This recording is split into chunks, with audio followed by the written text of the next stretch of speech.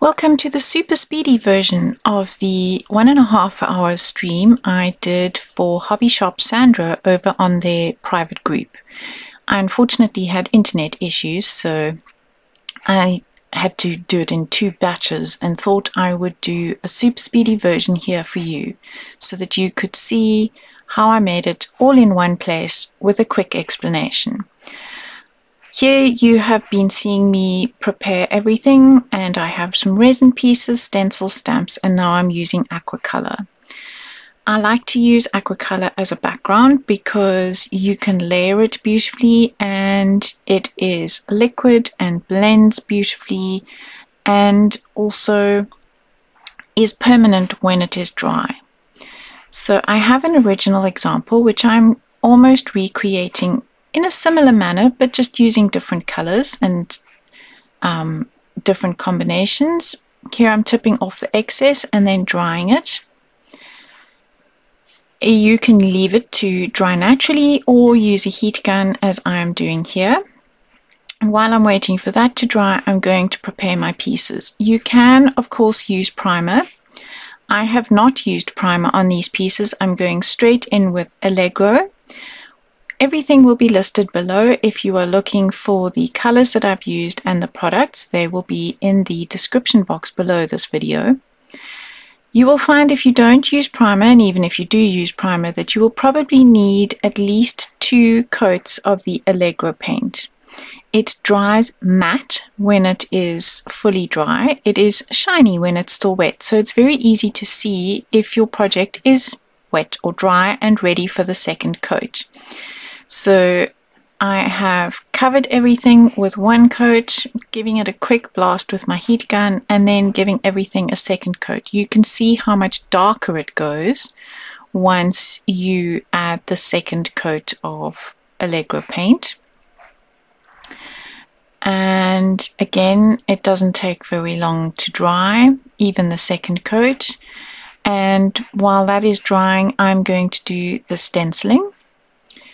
And I stencil onto 3 different sheets of paper, which you can either get from the Lady Vagabond paper pad, the 12 by 12 sheet, or you can get the individual stock, which is what I am using here.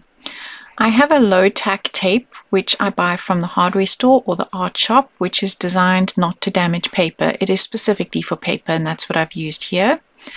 I'm using a permanent ink pad together with a very soft makeup brush to work with the stencil.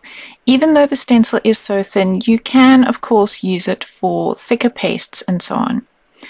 Now, once having stenciled my design, I am filling in the details that I want with color using the paint, and now using the Cerantica silver, I'm painting in the locks and latches, but of course it is deleting the detail, which I will bring back in a few minutes with my stencil. You will notice that I used the tape to create a hinge on the left-hand side so that I could just flip it back into place now when everything was dry and ink again over the top. Even though it doesn't look like you have inked over the Cerantica, as you can see when I'm flipping it up, it is quite obvious. And to add highlights, I'm just using the Cerantica through the stencil at the top. I worked out that my suitcase was 9 centimeters. So I'm giving myself a guideline with the masking tape on the left and just using a part of the stencil at the bottom to mimic the base of the suitcase, and masking the base, which is of course more difficult now to flip, and my masking tape came loose, so I had to just flip it manually. This time I'm using my tape on the right hand side and doing the base of my suitcase, seeing as I still had it masked before I carry on and take off the masking tape and turn the suitcase around, also measuring the 8 centimeters, 9 centimeters, so that I have my suitcase the same size. and it's exactly the same process again. I did protect my paper above my stencil so that I didn't damage extra paper, so that I can use more for another project. I mean, it is scrapbooking paper and we do use the scraps. That's where the name comes from, I guess. So the same process, just this time using gold Cerantica, the same shadow earth color for the brown, and repeating the black permanent ink on top and the Cerantica on the little brady bits. Now I wanted to save my airship, so I very carefully worked on the other side of my paper, and for this one I'm using the stenciled handle. I'm not actually using the suitcase strap from the mold, but then I realized, oops, I'm supposed to have covered the latches, because this time around I'm using the molded straps with the buckles, so I don't need the latches in place. So I had to turn my paper around and do it again. Same process with the brown and for the handle. This time though I am painting in the handle, and you could add a slightly lighter color paint on the top of the handle to give it shadows, but or highlights rather, I'm using the Cerantica and then putting the shading back on top. Measuring how long my straps are, giving myself a masking tape base and a guideline before I again turn my stencil upside down, remask off all the bits that I don't want to print, and do exactly the same at the bottom. It's a little bit fiddly, but it is worth it in the end.